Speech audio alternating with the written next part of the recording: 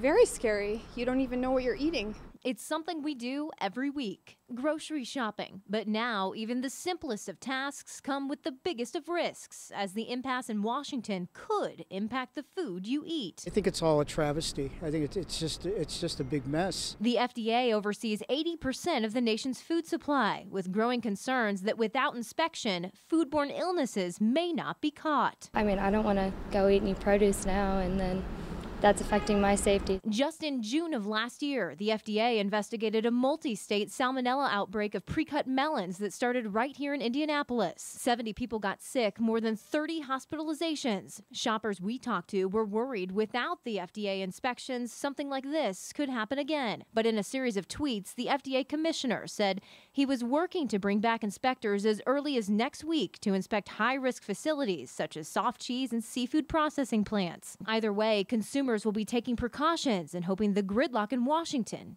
ends soon. I'm going to be very careful. I would make sure that whatever I buy, I make sure that I process it, myself more carefully.